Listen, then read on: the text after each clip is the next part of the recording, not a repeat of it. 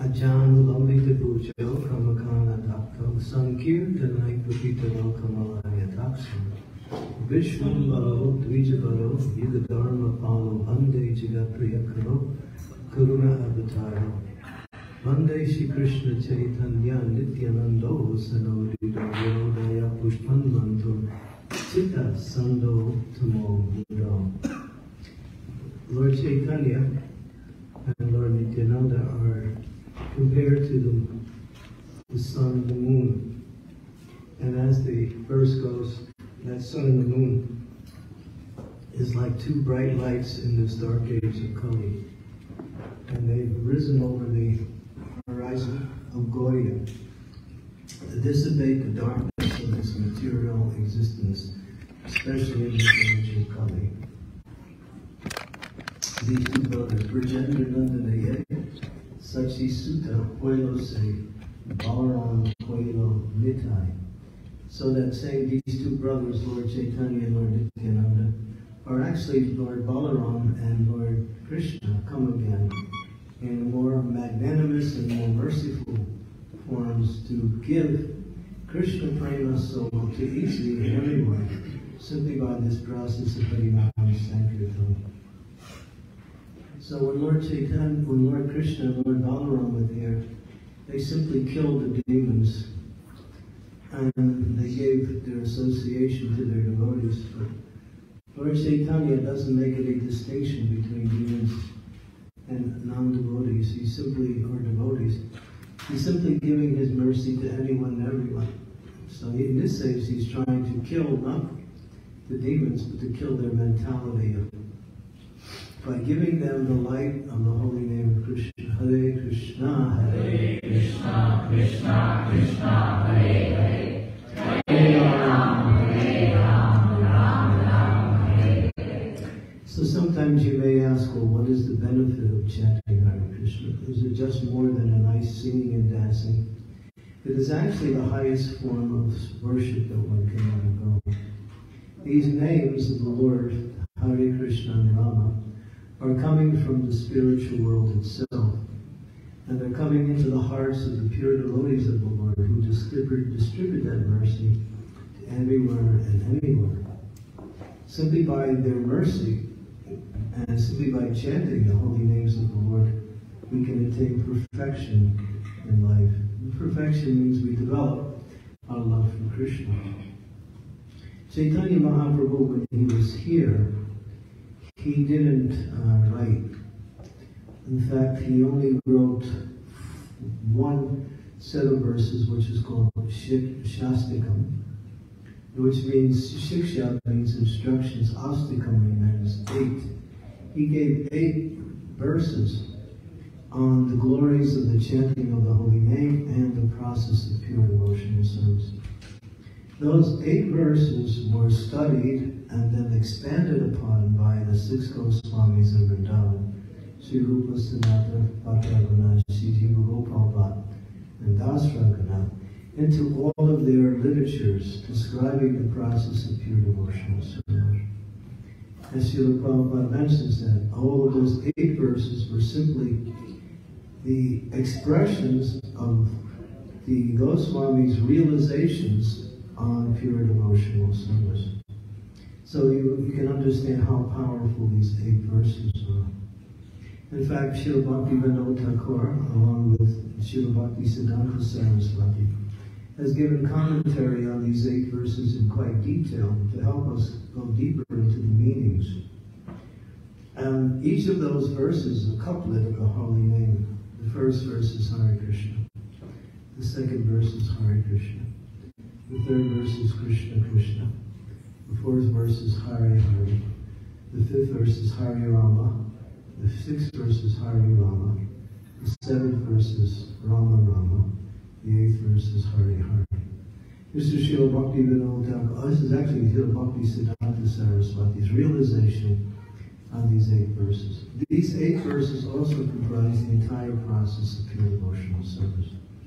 Adaustrada, faith, Sarvasanga, association with devotees, Bhajana Kriya, taking shelter of the spiritual master, working under his guidance, Anartha Nivriti, by working under the spiritual master's guidance, we remove all the blocks, and anartha means unwanted things in our devotional life, which opens up the path of pure devotional service.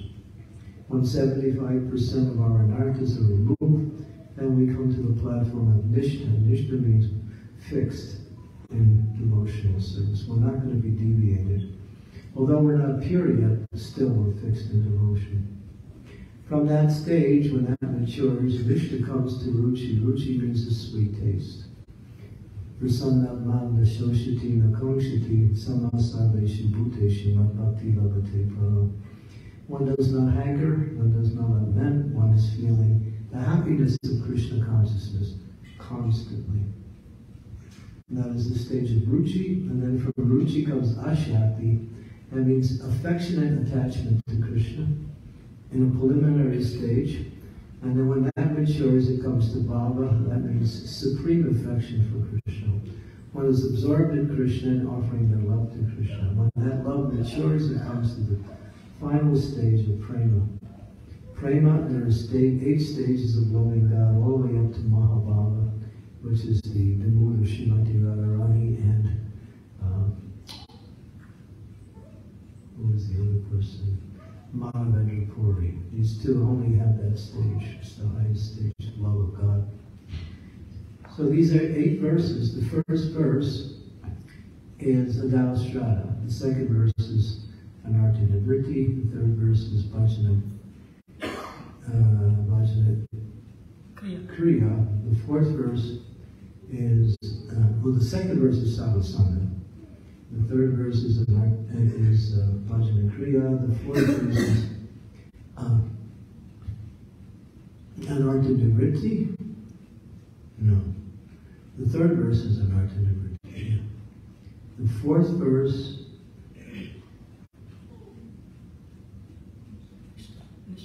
the fourth verse is, actually, the first verse is Adao Strata Sadhu Sangha Bhajana Kriya. That's the first verse. The second verse is Anartha Nivriti. The third verse is Nishta. The fourth verse is Ruchi. The fifth verse is Ashakti. The sixth verse is Ashakti with Abhava. The seventh verse is love of God in separation. And the eighth verse is love of God in meeting Krishna. These are the 8 verses. So the whole process of bhakti is in those 8 verses. They also comprise the 3 stages of the 3 kinds of bhakti: sadhana bhakti, bhava bhakti, and prema bhakti are in those 8 verses consecutively. So in those 8 verses, Lord Chaitanya's expression of his love for Krishna in the mood of Srimati Radharani, the entire process of bhakti is there. The first verse is interesting because in the first verse, the 7 benedictions that the holy name gives to the chatter is mentioned one after another. Cheto Darpanam Marjanam, Baba Maha Deva Nirvapanam, Shreya Kaiva Vichendrika Vikaranam, Vidyavahu Jivanam, Anandam Bhuli Vardhanam, Patipurdam Purnam Viktasvaranam, Sarvatma Snaparam Param, Vijayate Sri Krishna Sankirtanam.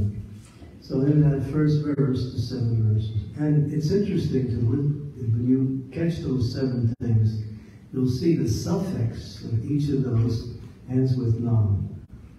Cheto Darpana Marjanam, Baba Mahadeva Nirvapanam, Shreya Kaiva Vichendrika Vitaranam, Vidyavadhu Jivanam, Anandam Bhuli Vardhanam, Patipadam Purnam Viktasvaranam, Sarvatma Snaparam Param Vijayate Sri Krishna. Only God could do that. Nobody could do that. He connects the suffix nam with each of the benedictions. Pretty amazing. Okay, Cheto Darpana Marjanam, what does that mean? Cheto means mind. Darpan means to clean. And Marjana means to clean, Dharma means mirror. To cleanse the mirror of the mind. The mind is like a mirror. It reflects what's inside, outside. Everyone sees the world through their own lens. There is an objective reality, but everyone sees according to their subjective understanding or their conditioning. So that mind is covered with what is called dust, or material contamination. So by chanting the holy names of the Lord, gradually we remove the dust that covers the mirror of the mind, and then the reflecting power of the mirror actually becomes exposed, and then what is reflected inside is also reflected outside. Or what is reflected outside becomes in. Therefore, as Krishna says, when you thus learn the truth, you'll know that all living beings are my parts and parcels, they're in me, in their mind. That is reality. When you see everything in Krishna and everyone in Krishna, then you're seeing clearly. You're seeing according to what is called spiritual vision. And so that chanting helps you come to that stage of purifying the mind. The second one, Bhava Mahadevagni Nirvapana, means the material energy is very, very difficult to overcome. There are miseries in the material energy. Adi Bhautika, Adi Daivika, and Adi Atmaka. Adi Atmaka means the miseries that come with our body and mind. We all know that, right? The body gives us trouble, the mind is always giving us trouble. So this is called klesha, or miseries. And then there's miseries by other living entities. Government, taxes, you take all your salary. If they don't get it all in one shot, they raise the prices to make sure they get it all out. So then also mosquitoes, they give you misery. You don't even bother the mosquitoes, but they bother you. And then there's relatives. So there's so many miseries coming from other living entities. It's constant barking dogs. You're going to sleep at night. You can't go back to sleep. I don't want to watch television.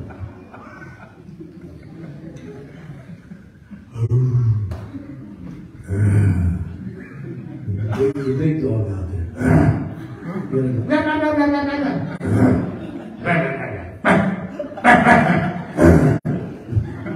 It's like a chorus. GBC meeting.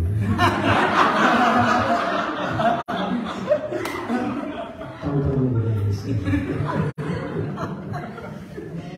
So,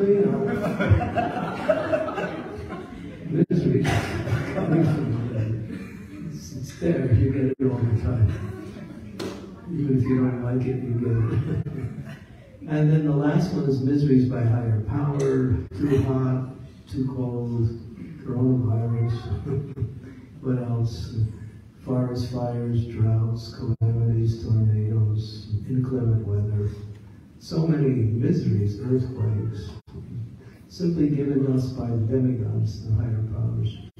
So these three kleshas are always there in the material world. If we chant the holy name, we can actually free ourselves from the effects of these things. Not all at once, but we can lessen it. We lessen it, lessen it, lessen it, lessen it, until eventually it becomes gone.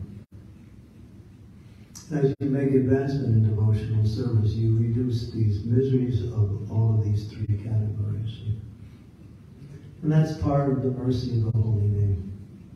And then the next one, Shreya Kaiva Vichendrika Vitanana. This is so beautiful, really, when you think about this one. Shreya means auspicious. And Kairava is a lotus flower.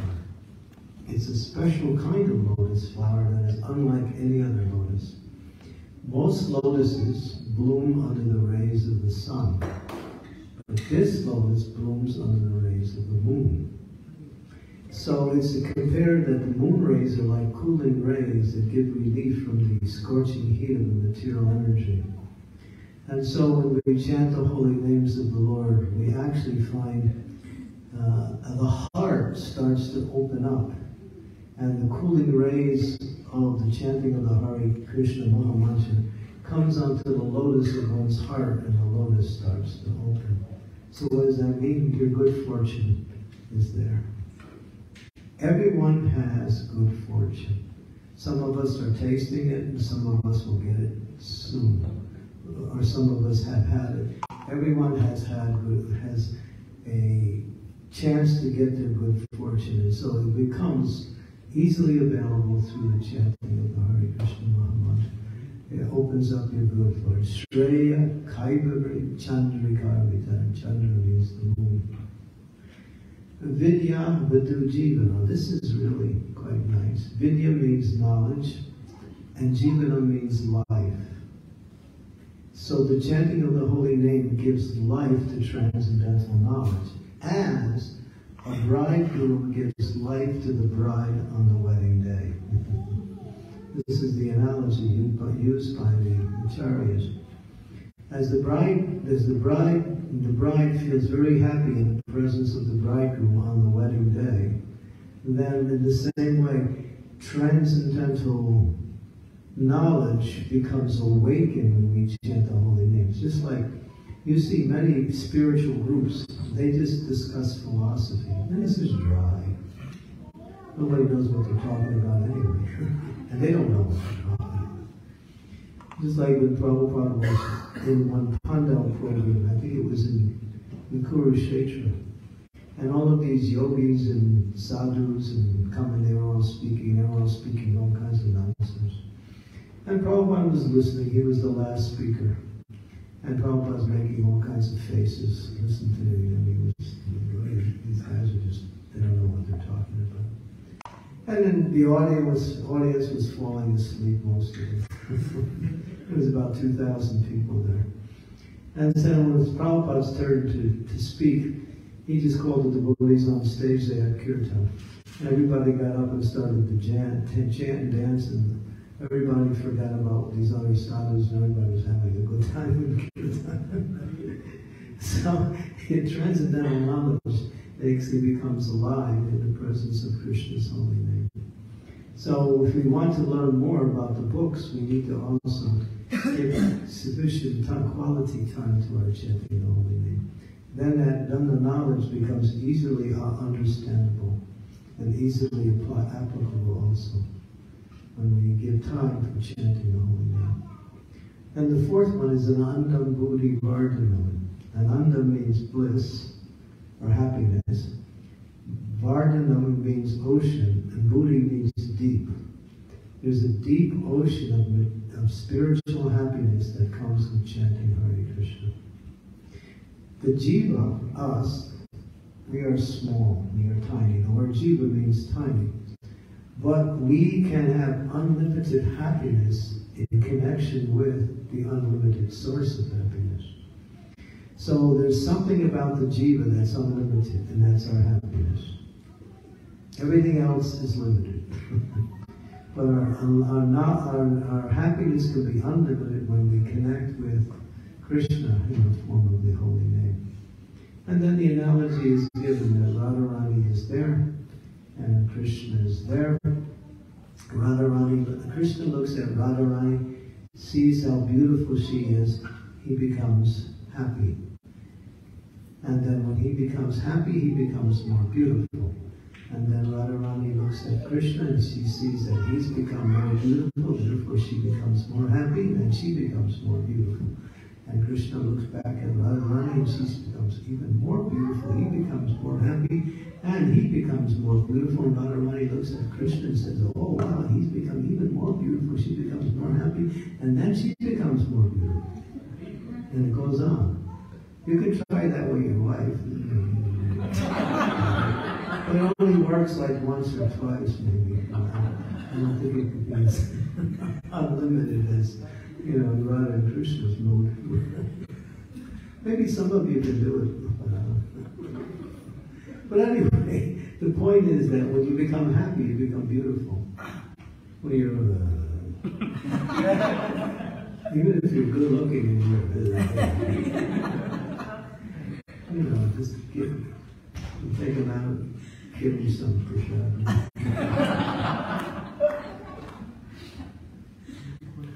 So, yeah, there's an unlimited ocean, and this is Chaitanya Mahaprabhu. Unlimited ocean of happiness that comes by chanting the Hare Krishna Mahamantra. Any happiness that we've experienced in chanting is just a small drop of the unlimited ocean of happiness available in chanting the Hare Krishna Mantra. And the next one is Pratipurdam Purnamrita Swarmanam. And that means at every step, this is an interesting one, there's newer and newer realizations of our relationship with Krishna. Each of us has an eternal relationship with Krishna in the spiritual world. Each of us has a spiritual form. And through the chanting of the Hare Krishna Mahamantra, gradually we can help reveal that spiritual form and taste our relationship with Krishna in one of the 5 rasas. Dasha, Akiras, Vatsalyaras, Madhuryaras, and even Shantaras to some degree. So this particular one, every step, it gets better and better as we chant Hare Krishna. And the last one, Sarvatma Snapana, that means Sarvatma means all, and Snapana means bath. In other words, your home, your possessions, everything in connection with you becomes spiritualized by chanting the Hare Krishna Mahamantra. In other words, your life becomes a spiritual entity in and of itself. Not just you, but everything in connection with you also becomes spiritualized. So these are the 7 benedictions that Lord Chaitanya has given us in the chanting of the Hare Krishna Mahamantra. And of course, if you study those 7 benedictions, you'll find that everything is there. Knowledge, happiness, unlimited, and awakening our relationship with Krishna, pushing back the fires of material existence. It's all there in chanting Hare Krishna. That's the power, because Kali Kale, Nama Rupa Krishna Avatar. So Krishna has invented in this age as his name. So sometimes people say, well, Krishna hasn't come in this age. He has. Actually, he's come in 3 times he's come in this age. He's come as Chaitanya Mahaprabhu, he's come as Lord Jagannath, and he's also come as the Holy Name. And out of the 3, the Holy Name is the most merciful. Because Chaitanya Mahaprabhu is Namo Mahavadhanaya Krishna Prema Padayate, Krishnaya Krishna Chaitanya Namani Godatris. He is the most magnanimous incarnation. Why? Because he's making the process of pure devotional service readily available to anyone and anyone.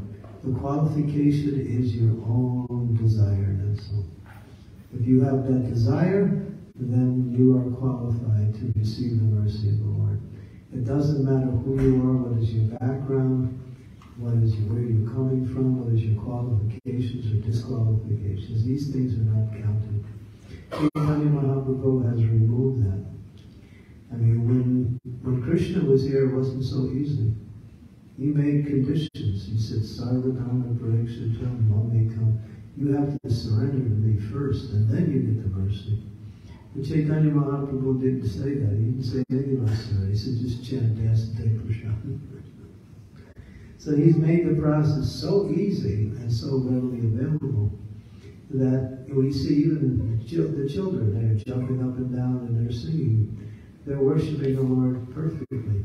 Although maybe they feel it's just some entertainment, still they're getting the benediction, the benefit of worshiping the Lord.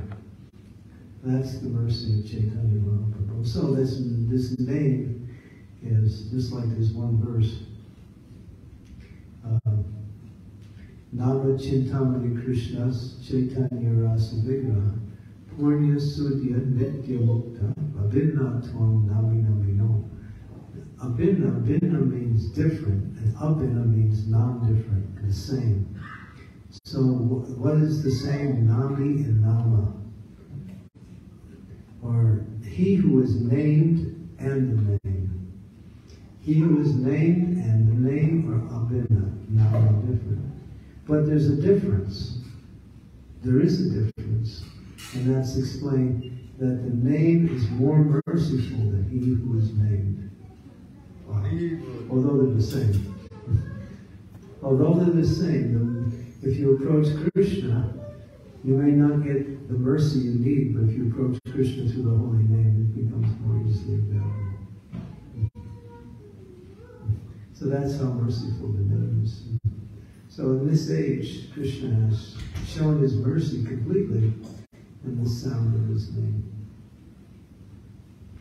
Nam Namakari Bahudai, Nija Sarva Shakti. Nija Sarva Shakti means all the power, all the qualities, all the names, all the forms, all the pastimes, everything about the absolute truth is found within the name of Krishna. Everything. We can't understand that through intellectualization. It can only be understood through realization. I was just explaining this morning, there was one lady I met in Birmingham, and we were at a Birmingham Kirtan Mela just 2 weeks ago, actually. It was it was July 9th and July 10th, 2 days. And this lady, I know her a little bit, she came up to me. She had been chanting 32 rounds a day.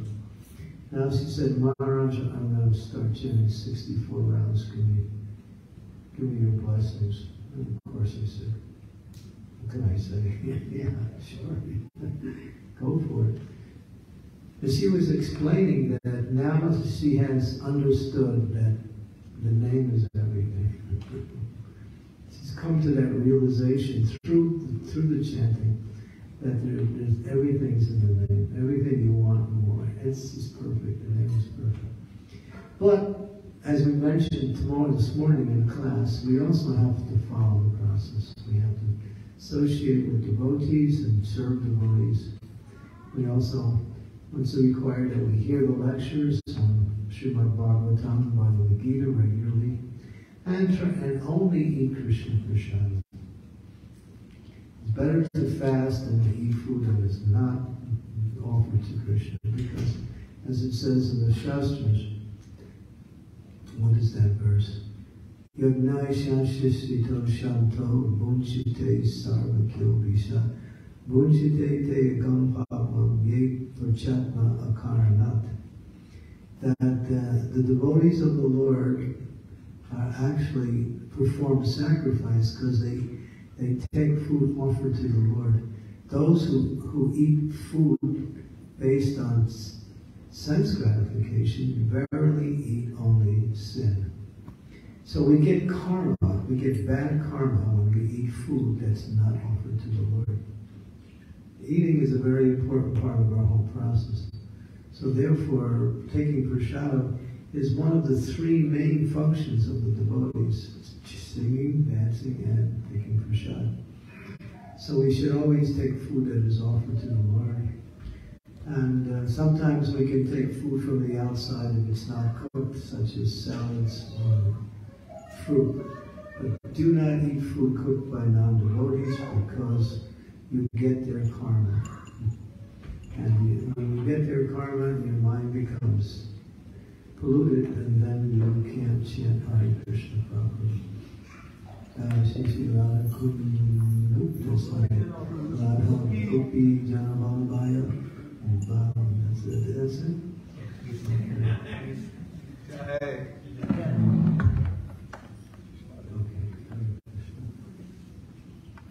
So this is the process of Krishna consciousness. It's very nice. If you study these 8 verses, and I would highly recommend you recite these verses prior to your japa every day, because these verses, as we mentioned, are the embodiment of the holy name in transcendental philosophical teachings. It's a small expression of the knowledge which is in Krishna's name. is manifested itself in the form of these 8 verses. Everything is there. Okay, Hare Krishna. Any questions or comments? Yeah.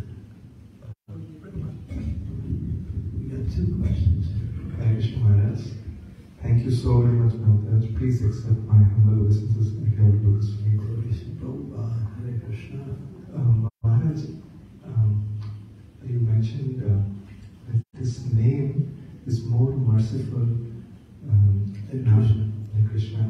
So that's hard to understand. Can you share some realizations on this? So, and my specific question is that we are near the deities. If you offend Krishna, you can't get relief from that offense only by chanting his name. There are 4 types of offenses. Offenses to the Lord, offenses to the holy name, offenses to the Vaishnavas, and offenses to people in general. So, if you commit offenses to the Lord, just like offenses to the Lord can be committed in the temple. And just like if we don't properly behave in the temple, or if we, sit improperly, if you sit with your arms around your knees like that, that is considered to be, as mentioned in the Shastras. If you chastise people in front of the deity, that's offense. If you speak loudly in front of the deity, that's offense. So there's many offenses in deity worship. Those who are on the altar, who worship the deity directly, and those of us who are in the temple, it's also a form of deity worship. So these rules and regulations are mentioned in nectar devotion. So the only way you can free yourself from the reactions of these offenses is by chanting Hare Krishna. That's all. And if you have chant offenses to the name, then you try to chant without offense and gradually overcome the offenses. The name is very powerful. It can relieve the only thing the name can't do is relieve offenses to the Vaishnavas. Offenses to the Vaishnavas are the most serious offense. And the only way one can get free from that is one has to apologize directly to the Vaishnava and present himself as offering service to that Vaishnava. And usually Vaishnavas don't take offense, but if we do offend a devotee, then even chanting of the Hare Krishna Mahamantra can't help it. Only when you approach that devotee and humbly apologize for the transgression and offer to do service. Thank you so much. Mataji, Hare Krishna. She's over there.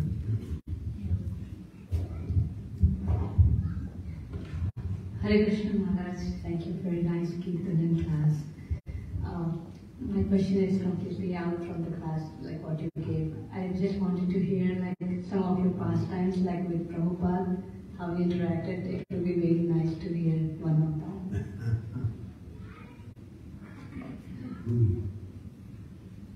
I didn't have a lot of past, what we might say, association with Prabhupada. About one time we were in New York with many devotees, and Prabhupada was there. We were walking in Central Park in New York. And I was towards the back of the group, and Prabhupada was walking. And if you know, Central Park is a big park and it has roadways going through the park. So the cars were swishing by. And at one point, Prabhupada stopped. He turned around and looked at us. He said, the man is running on 4 wheels and the dog is running on 4 legs. What is the difference?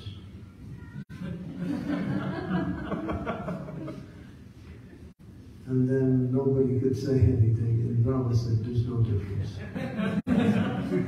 The business is the same. The dog is running for sense gratification, the man's running for sense gratification. The business is the same. So sophisticated running doesn't make you running any better. It's why you're running. So people in the material world have sophisticated their sense gratification, where the animals do it in a very gross, in a very simple and ordinary way. But it's no different, actually. So I remember that. One more question. Yeah. How did I get, when you met Prabhupada, how was your first meeting with Prabhupada? How was it seeing Prabhupada? I didn't get a lot of, what do you say, personal association. Like when you met him first, like the first meeting. Well, he looked at me, and I got scared. Really, I'm serious. Because when Prabhupada would look at you, he knew, he actually, you could understand, and the devotees have also said that he could see you as who you are. His look was not judgmental, but he could see you just by looking at you. He knew you. And that's the transcendental vision of a great soul. They can see you, and I'll tell you a nice story. There was one. I was in London, I was preaching in London. I went to a house I had never been to before. It was the first time I'd been to this house. And so when I had finished my lecture, one elderly gentleman, he was Indian, and he came to me and said, Maharaja, you want to hear a story about me meeting Prabhupada? I said, yeah, sure. He said, I was a student, I was going to college, and then there were some signs that this holy man was giving a lecture. So I came to the group lecture, and then I sat in the back, and then I was starting to listen. I was thinking, you know, I'm going to ask him to give me blessings in my grades. I'm going to ask him to bless my, you know, so I get good marks in my classes. So he's listening to Prabhupada, but as he's listening, his whole mind changed. And he gave up the idea of asking Prabhupada, but he's just listening to the lecture. And so when the lecture is over, he's getting up to leave, and then he sees Prabhupada going, calling him. He's coming. He's calling me. And so then he comes up, he's a young man going to college, and he pays his respect to Prabhupada. Prabhupada said, you're a student, yes? Boy said, yes. You're going to university? Yes. Yes. You have 4 subjects? Yes. I bless you to get good marks in all 4 subjects.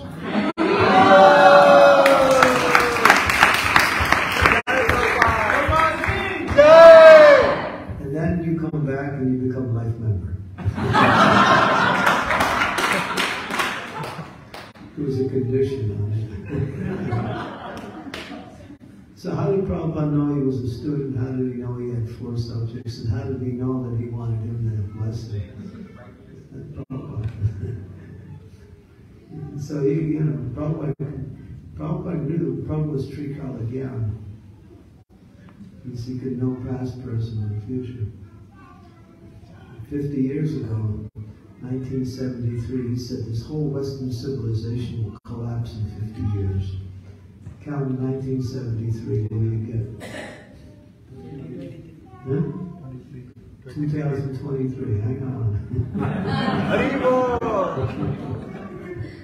It's collapsing already right in front of you. And Prabhupada predicted it.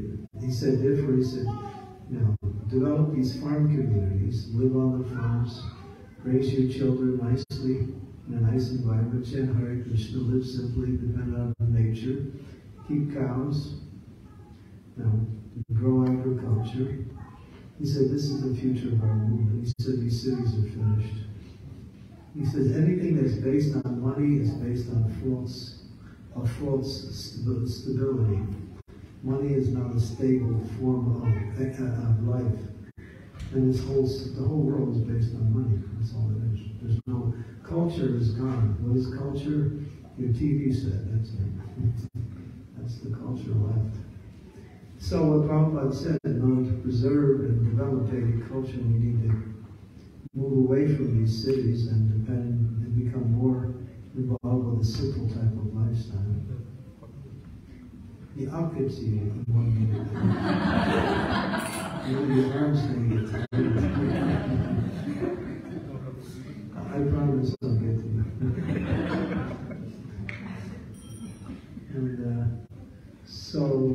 And so Prabhupada was giving us the vision of the future.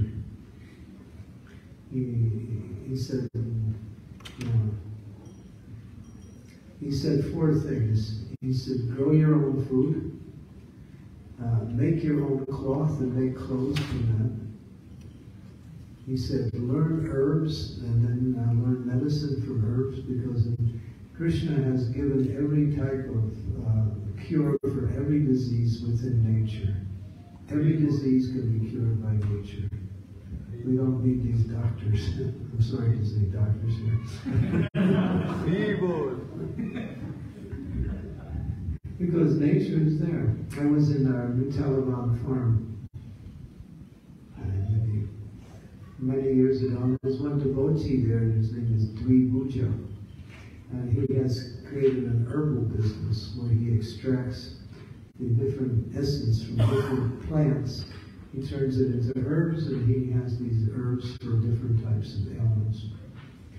And he told me that everything is in nature. It's all there. You just have to know the plants and learn the science. And that's where the doctors and the medical people, they do the same thing, but then they add their own stuff. And they make a profit. Profit should not be for medicine or education. In Vedic culture, that was free. Education was given freely, and medical care was given freely. In our society, it becomes an economic adventure. And if you get sick, sometimes you can't even afford to pay for it. So these things are human rights, and everyone will get sick. So that should not be an economic adventure to take advantage of people simply by making money from sickness. And so the Vedic culture was the Brahmins were the Kavirajas. They would travel, they would go to people's homes, they would speak astrology to the family, they would give them advice in medical care, and they would also give them knowledge of scripture. And based on that, then the people would give them some food, or some clothing, or something in exchange, and therefore the Brahmins did work. They simply were giving medicine, education, and knowledge of astrology. So that everything in our society is based on the money. Right? Everything's money, money, money. If we're Prabhupada said, because there's no culture, they'll all collapse. So yeah, this is what I learned from Prabhupada. Amongst a few other things like that. Yes, lady in the back. Oh, well, let's get our little friend in the front here first. Okay, yeah, you've been so patient. Hare Krishna, Dandavat Pranam. My question is, why did Narasimhadev come as a lion? He couldn't come as a Varadev. Why did he come as a lion instead of coming as a...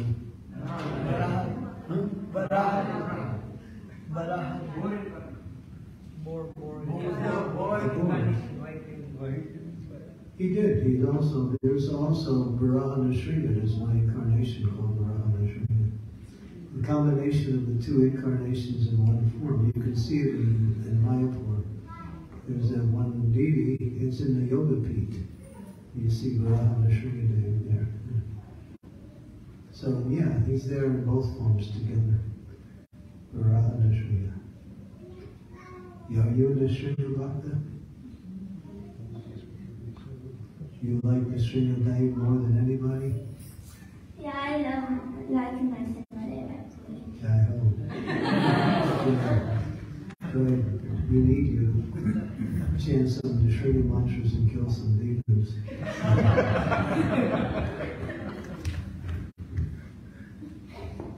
Thank you. Our future is bright. Hare Krishna Maharaj, please accept my humble obeisances. Very grateful for your association. Maharaj, you talked about anartha nivritti. I had a couple of questions around anartha nivritti. Like, how do we approach anartha nivritti? Do we take one and tackle one by one? Or with holy name it will automatically happen? How do we approach it? Both have come out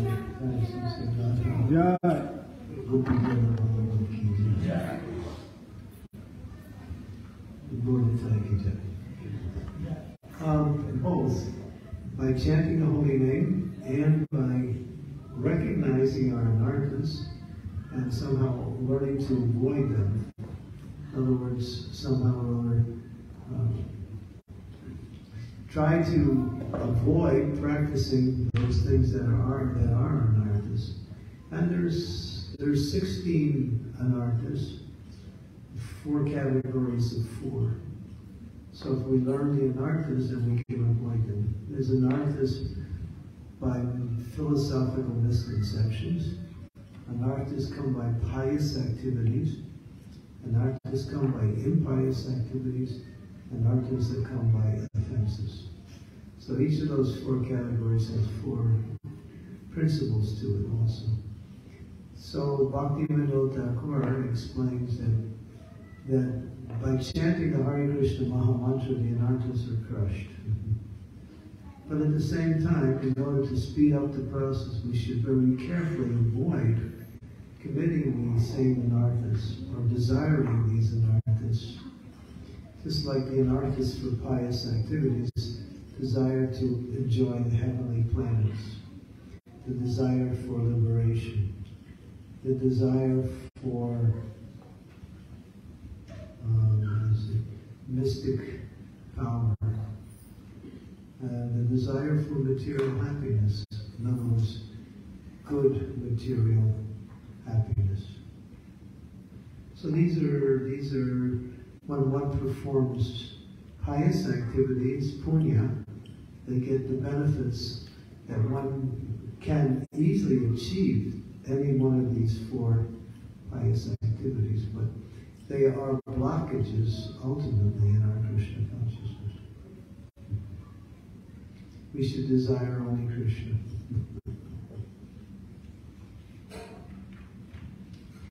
Yeah, so then of course there's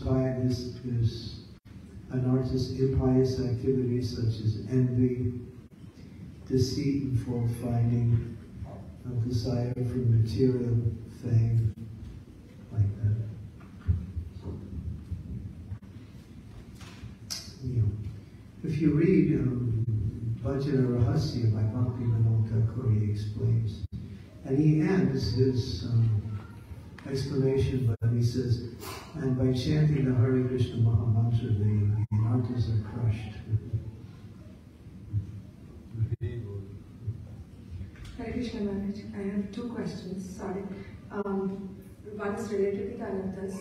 You said that the offenses to the devotees, the holy name cannot take that away. Well, that's the Lord's prerogative. He's made it that way. Yeah. So I want to understand if it is what is the offense? Like if our intention is clear, our intention is genuine for the benefit of the other, but the other person takes the offense. So how do we understand it and how do we overcome it? How do I introspect or retrospect and work on it? Your intentions are good, but somehow it's not received in that way.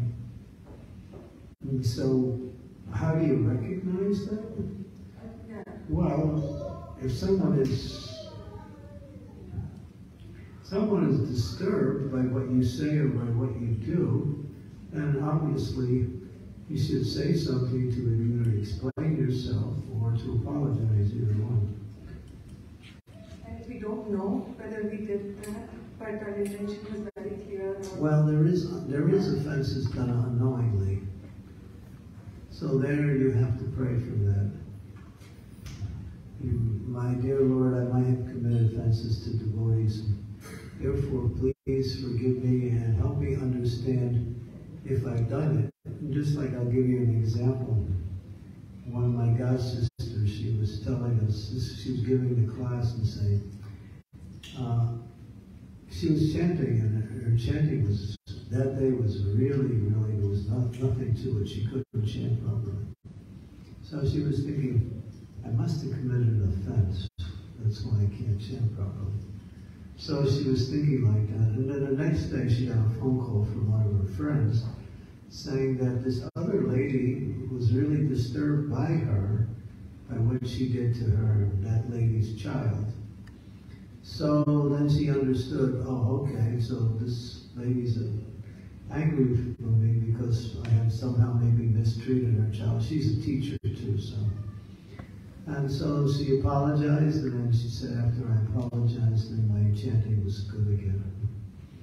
So she prayed that I may have committed offenses, but I'm not aware of who I did it to or what. So please help me to a sincere prayer. And then there's a place, it's in a place called Koladweep in the 9 islands of what's it? 9 islands of Navadweep, 9 islands, yeah. One is called Koladweep, and there's an ashram of Devananda Pandit. If you go there, you can get free from all reactions of Vaishnava Aparad. That's the only place in the world you can do that.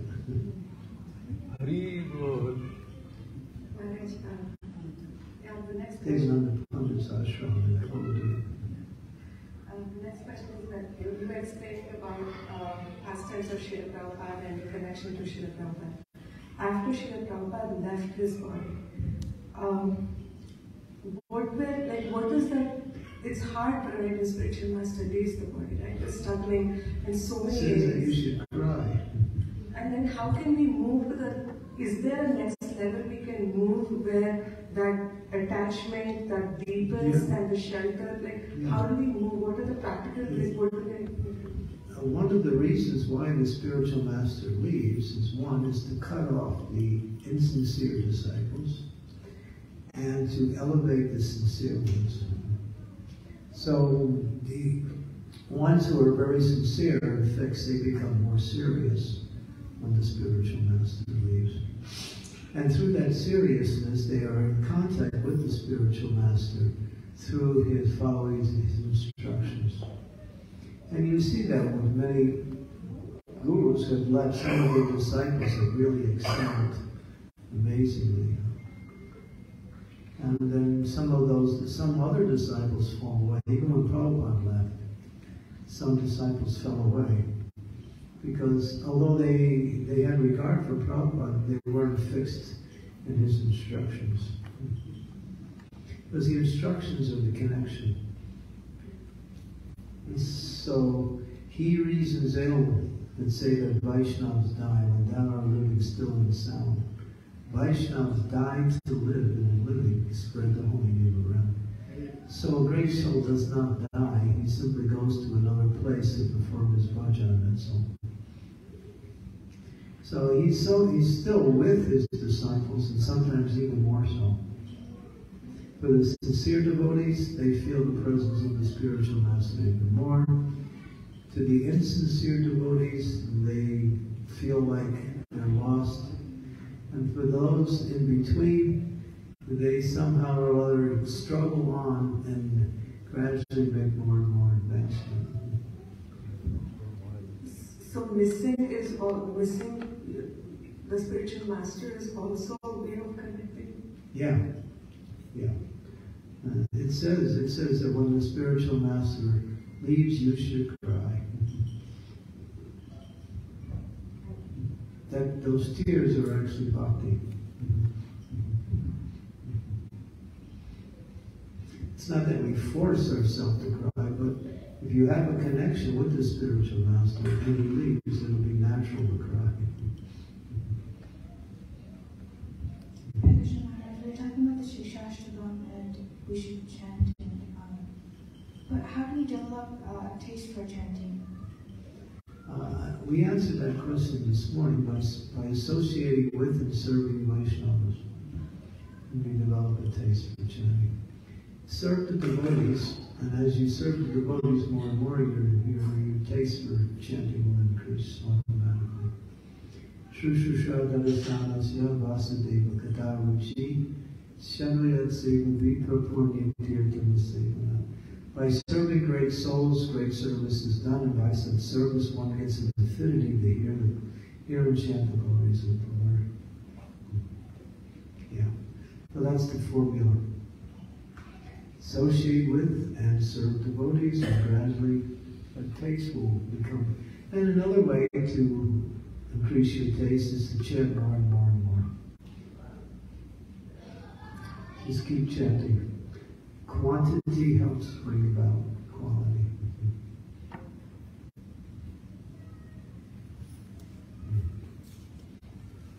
Thank you, Maharaj. Okay, is that all? Anyone else?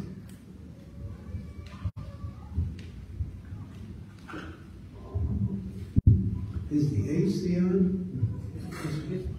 Can we lower it a little bit? You gotta have a frozen Swami here.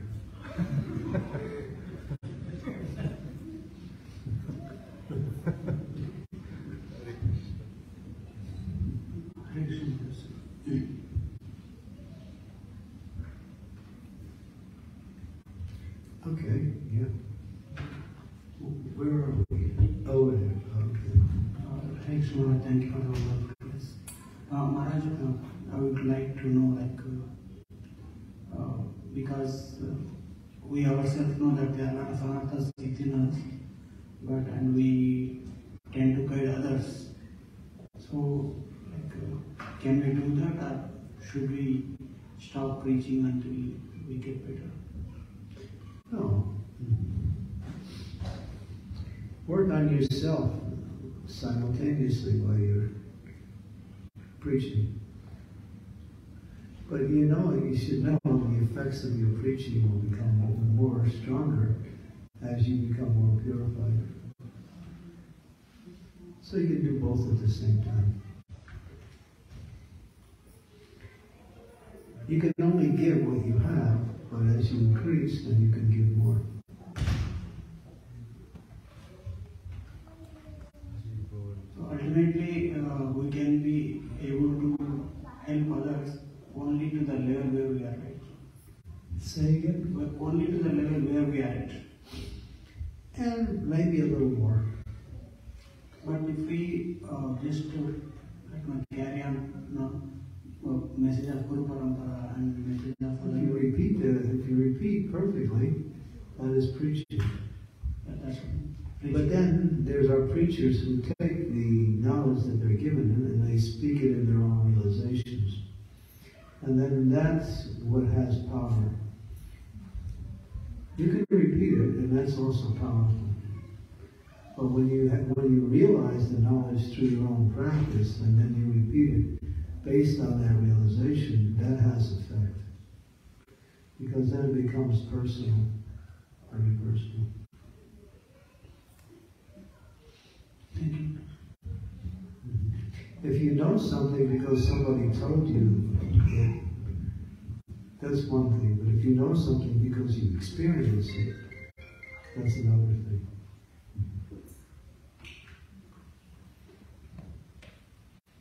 Maharaj, you mentioned yesterday and I asked you about how do you know if Guru and Krishna are pleased, and you said, Prabhupada said, if you are pleased. Right. And today I was also hearing an amazing lecture by Srila Prabhupada where Prabhupada said that devotional service means you never get tired. Even if you work 25 hours, Prabhupada said you'll never get tired. So, from these two things I gathered that performing devotional service means one should always be blissful, and second is that one should never get tired. So, I realize that I'm very far away from the stage. So what is this stage? Is this stage ruchi? Yeah, well, sometimes the body gets tired, but the soul never gets tired. The soul wants to keep going. The soul thinks, oh, it's time to sleep. Oh no. Here comes 6 hours of wasted time. The soul thinks like that. And then but the body says, hey, I'm tired. Put me down. So we have to take care of the body. But then we don't look forward to sleeping. We do it because it's necessary. That's all. Is that platform the platform of Ruchi that Prabhupada said that one is always blissful and one never feels? I mean, I'm not speaking about the body. Yeah, but these are obviously higher platforms. Ruchi is a pretty high platform. One is enjoying Krishna consciousness, whatever they're doing. They're feeling happy. And the soul doesn't sleep anyway. The soul doesn't eat. The soul doesn't sleep.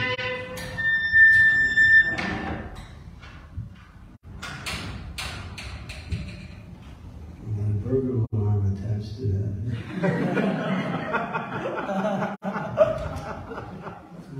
I'm sorry. It's good.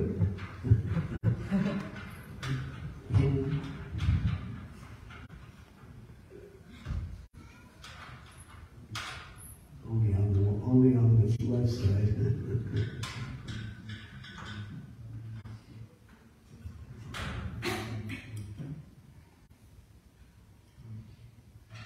Hare Krishna.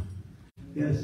So in continuation to that question, like, know that Prabhupada and spiritual master are on the pure state, like pure devotees, Mahabhagavad devotees who are, like Prabhupada said, Krishna consciousness is only fun. Like someone asked Prabhupada that is Krishna consciousness is some work and some fun. Prabhupada said no, it's only fun. So how to really take deep inspiration from their Vani so that it really over a bit of time it elevates the consciousness? Well, think about it, meditate on it. Think how to carry it out. Not only listen to it, but think about it. Think about it deeply and think, how can I carry it out? How does it apply to me? Look for incidents in your life where you can connect what you hear to something that happened to your life.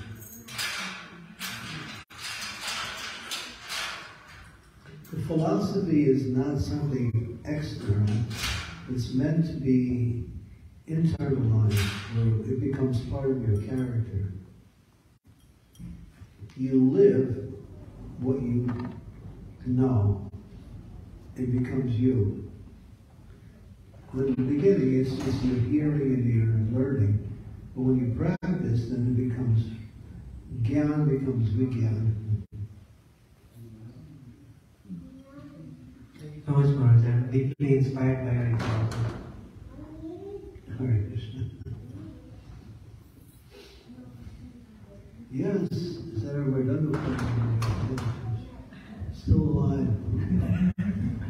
I caused so many. I went to many funerals in Madonna Players. No, I'm just joking.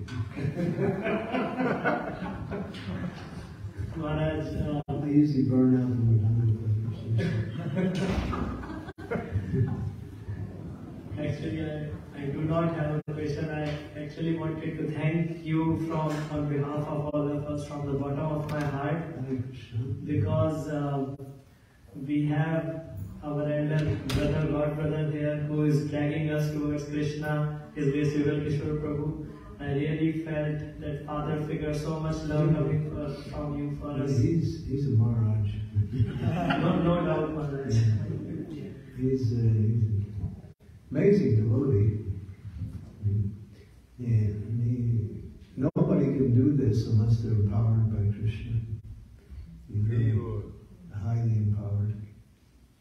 Determined, fixed. I mean, the reason I came here because of him. That's why I'm here. I mean, I've known him for many years, and I've always seen his enthusiasm and eagerness to preach Krishna consciousness is very, very attractive. It's hard to even understand that enthusiasm.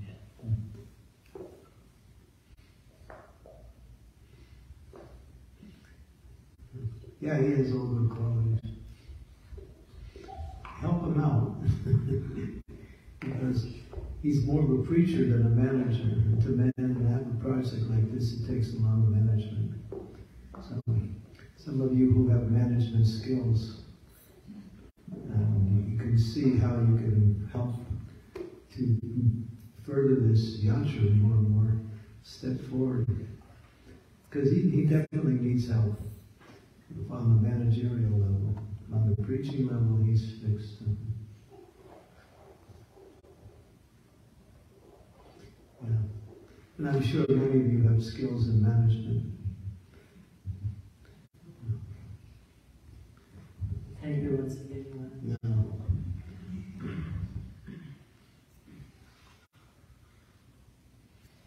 Hare Krishna. Oh, he's still standing up. Okay, good. The other one very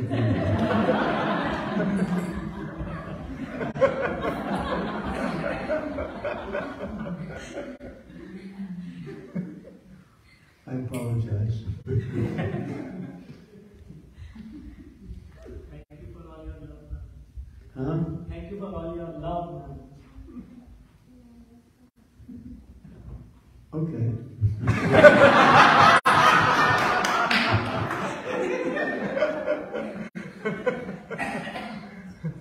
Nobody ever told me that before.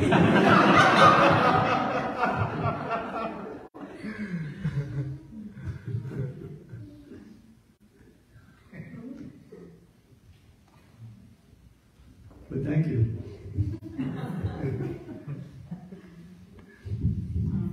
Thank you for allowing one more question.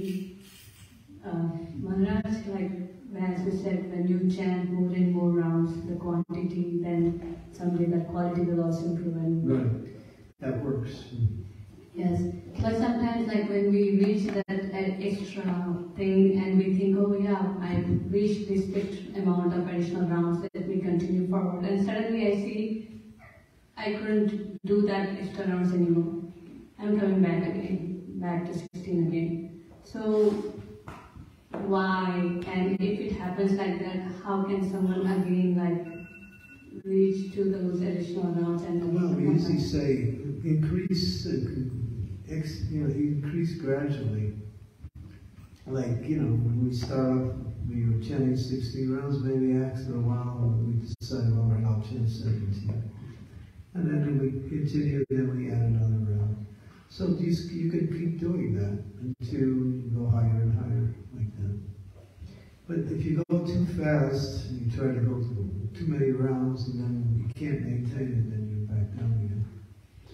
And that's recommended to go gradually in the increase. Like when lockdown came because of the COVID, many devotees increased their rounds a lot. I did. I didn't double my rounds, but I added 12 more rounds onto my vow. I was chanting 32 rounds a day. But now, since the COVID has slowed down and the lockdown is no more, and I'm back down to what I was before. But I did it because that time was available. But we can find different reasons to chant more and different. But if you want to keep it going, then gradually increase like that. It's nice. Thank you.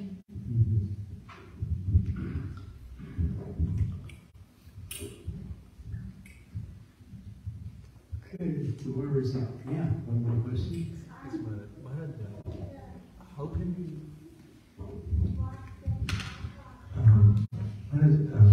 how can we go deeper into our own chanting and into Shiksha, into understanding Shiksha? Chant carefully with great attention, offering that. There are books. There's a nice book called 20 Affirmations of Japa by Mahatma. Maybe you've seen that little book. You read that, that'll take you deeper into your chanting, really deep. It's really good. He gives an affirmation is a statement of positive performance before the activity. I will do this. And then you make that statement. So in those affirmations, he gives us ways to focus our attention on different aspects of the chanting. Like, for instance, when I'm chanting, I meet Krishna in the form of his holy name. That's one of the affirmations. So you remember that Krishna's name is Krishna, and that you're going to meet him through the sound of his name. That's one example. So when you understand that the mantra is an embodiment of the spiritual energy and the topmost, Hare is Radharani, Krishna is Krishna. And Hare and Rama could be Ramachandra, or it could be Radhika Raman, who is also Krishna.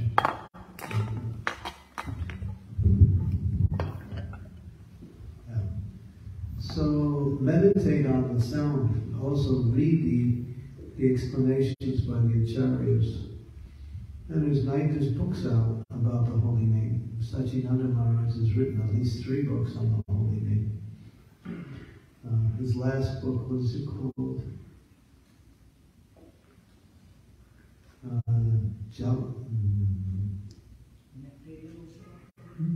The Nectar of the Holy Name is one of them. The other one is, I can't remember. But there's many books, and of course in the Shastras, it gives you the philosophy, the practice of chanting, where you can start to apply yourself in a very direct way in chanting. Like when I chant, I always chant very slowly my first round, just so I can connect with the sound. And that round will take me about 10, 11 minutes, the first round. And they go very slow, just to catch the sound. So if you listen to Srila Prabhupada's japa tape, he also does that. When he starts at the japa tape, he starts slow. And then as it goes on, he increases the speed. So the speed will increase according to the concentration level. But make sure you connect with the sound.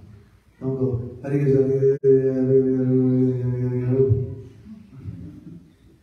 die.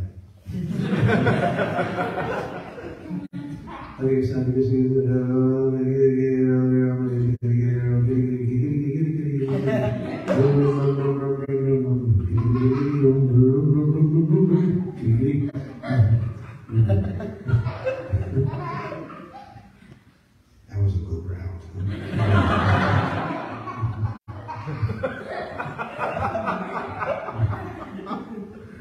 Here, kitty, kitty, kitty, kitty. All right. Prabhupada was speaking like he was making fun of how the devotees chant. He said, say it right. It's Krishna. Hare Krishna, Hare Krishna. Krishna, Krishna, Hare Hare. Hare Rama, Hare Rama, Rama Rama, Hare Hare. There's one man, he's chanting, snicker, snicker, snicker, snicker, snicker, snicker, snicker, snicker, and he dies. And then he wakes up and there's a lamb and there's 2 men in there. He said, who are you? I'm Snicker, this is Ruby, been chanting around.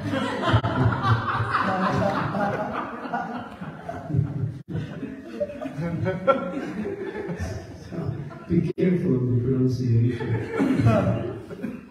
Prabhupada was he even writes about it in Chaitanya Charitamrita, about clear pronunciation of the sound.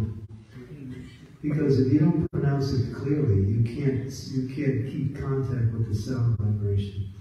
Only when you chant it clearly can you bring in the meditation. If it's not clear, meditation won't develop. You can chant fast, but clear. It has to be clear.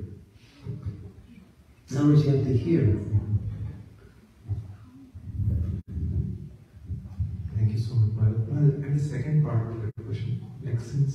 we started with this very beautiful Sri Sishtastakam prayers. So, how do we, and this is connected with chanting, go deeper with realizations of Sishtastakam? Well, just read the explanations given by the acharyas and recite the verses over and over. Understand the meanings, that's all. Bhaktivinoda Thakur and Srila Bhaktisiddhanta have given explanations on each of the 8 verses. And devotees have spoken classes on that. I spoke many classes on it. Ravindra Swarup Prabhu spoke many classes on that. His classes are really deep. And so, yeah, there's a lot to those prayers. Thank you.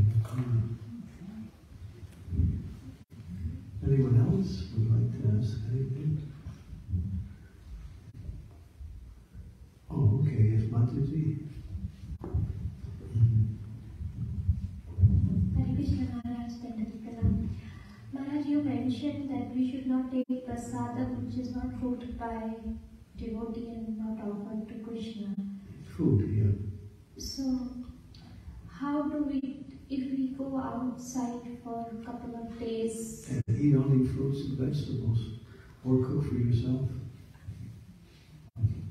You can eat uncooked foods if you have to eat outside, or cook. Just make arrangements for cooking. Like that. You can make some bread before you leave, and then make sandwiches. So we should very strictly follow that. That's not something that is compromisable. I said, if you eat food cooked by non-devotees, you pick up their karma. And then it becomes harder to perform devotional service. It disturbs the mind. So Maharaj, not all the family, what about our extended family or family members, because not everybody is... It happens also when devotees are not pure, but they're still devotees. You pick up sometimes one of our spiritual masters, he asked his disciple to cook. And then he came to her after he ate her prasad. He said, "Are you listening to the Beatles?" She said, "How did you know?" She was hearing Beatle music after he ate her prasad. I mean, I've had so many experiences with that. Because I eat food from different places, and people's consciousness go into the food. Therefore, we don't take food really. And unless people are chanting 16 rounds and following the 4 principles, many of the devotees won't touch food unless people are up to that standard of cooking or practice. Yeah, because you get the consciousness of the cook. Hare Krishna Maharaj. Maharaj, how do we understand Maya? What is Maya? Maya means what is not. Maya means illusion. Maya means something that is temporary.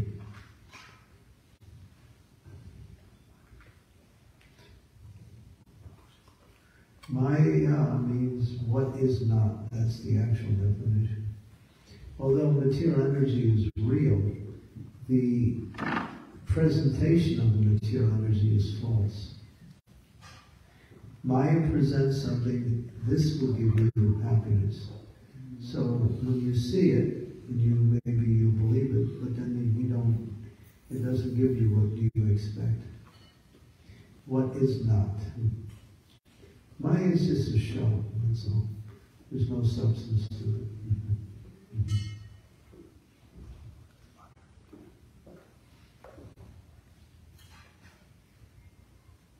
Yeah. It's like flashing lights, but behind it, it's all it is flashing lights. The flashing lights look attractive, but behind it there's no stuff. It's just lights flashing. You might see a flashing light of a pizza. You think, wow, what a nice pizza, but it's just flashing lights. That's Maya. That's Maya. You see that beautiful girl, and you think, oh, yeah. But then that beautiful girl has a husband. so that's Maya. You're thinking I can enjoy, but you won't enjoy because you can't enjoy something that you're not allowed to enjoy. We can't enjoy the material energy because it's Krishna's energy. Maya dakshinga prakriti suyate chacharacha. It works under his direction. He controls it and it belongs to him. And if you use the material energy in Krishna's service, then it becomes spiritual. But if you use it for your own interest, then that's Maya, that's material. Well, it will not give you the happiness you're looking for. Maybe temporarily something will happen, but in the long run it turns out to be something unpleasant.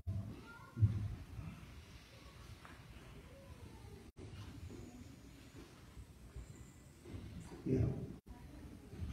Maya is Krishna's energy to divert our attention away from Krishna, that's all.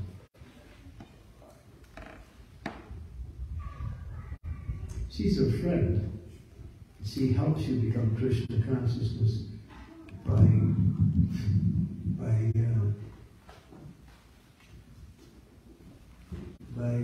foiling all of your attempts to enjoy. Let's see. Yeah.